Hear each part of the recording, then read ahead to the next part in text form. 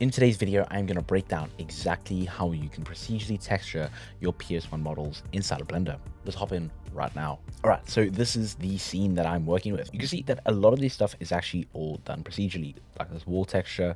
All of this is done through procedural texture, and yeah, I think it ends up looking pretty cool. So let's hop in and show you exactly how these were done. Now, just bear in mind, before I show you these, I have a problem where I do my node setups way too complex and spend a bunch of time on them for no reason. So I'll show you exactly what I mean by that.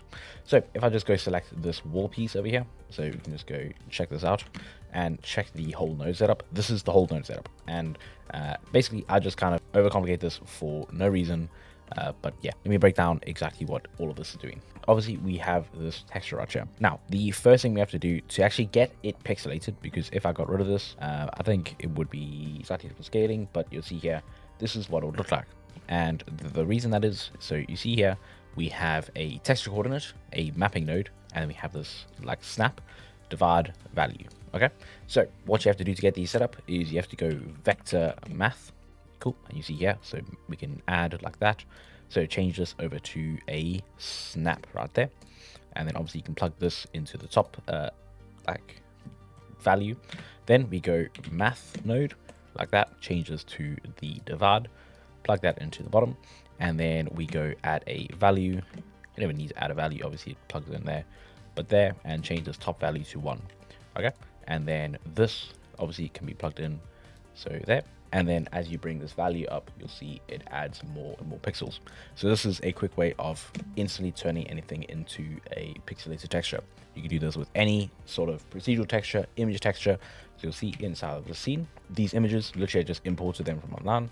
And then I have the same node setup, and I can just go and change the pixel amounts whenever I want. Yeah, so it's really cool and really useful for everything. Cool. And I have pretty similar with all of these. Basically, what I do is, for me, I want to kind of mix in the amount of detail. So what I go do is mix two noise textures together. So you see I have this top noise texture and this bottom noise texture. So this is kind of like the general waves of noise kind of thing. And then the top one is more concentrated in its actual kind of, each pixel is kind of different. So here I take this bottom one. By the way, I'm using Control Shift and left click to preview the texture. You see here, I'm basically just clamping it down, so a bit like some parts a bit darker, and you'll see it'll be basically the same thing like over here. If I select this wall, same thing like there, we clamp it down, and then basically I've got this noise, and then I'm mixing between them. So this, if I go plug this in here, so basically we currently are mixing between, I guess here, green, and then we got red. So you see here, this is what we're mixing between right now. And so what we can do is we can plug in a value. So let's see what this goes to. Yeah, so we want the other option, so like that. So you see, so now this noise texture right here is getting plugged into B. And then what we can do is I have a brightness and contrast thing. So that goes and darkens the whole thing. So you see it looks like this. And I can plug that into A. And then what happens from that is, because it's mixed together, in those darker bits, we get, so like the dark bits of this, we get this value. And then the light bits, we get this value. Yeah, and then from there, I think this we plug into a noise ramp. Basically this is so we get the base kind of pattern, and then here it's actually get the color for it. I basically just went and added like 2 values and then just a slight extra one. So if you see, if it wasn't there, it would kind of just fade off, but then we just have that extra tiny little bit of that darker color. Okay, and then I think I basically just plug that into base color and then just clamp it even further to plug it into the roughness. So without that, it would kind of just be a straight like roughness value like that. But yeah, so now we just have some variation in the roughness. And that's basically the same for here. You see basically same thing, we mix it together.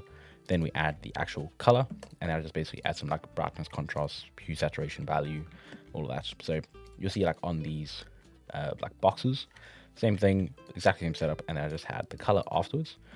And then I just add a hue, saturation, value. I go and add a object info with a random. So you see here that each box has a slightly different like value on it, and then that gets multiplied on top of it with this gray. See, let me just turn off my viewport compositing, it's messing around with the colors a lot. But you see, as I change this, it kind of darkens it up. So you can just add that, so like each box will be kind of a slightly different thing. You could obviously do the exact same thing with like a hue and all of that. But yeah, that's kind of what I did, and then mix it all together, and there we go. We got a cool set of boxes strewn around the floor. But as I said, basically the same. So noise texture like that. And then I have this noise getting mixed together, plugged into the color, hue saturation value, and then plugged in. Yeah, and that's basically how I do my procedural textures inside of Blender. I hope you found this useful. If you want, you can go check out my PS1 course link down below. If you want to learn how to make some cool low poly characters inside of Blender, then click this video over here to watch that now. See you.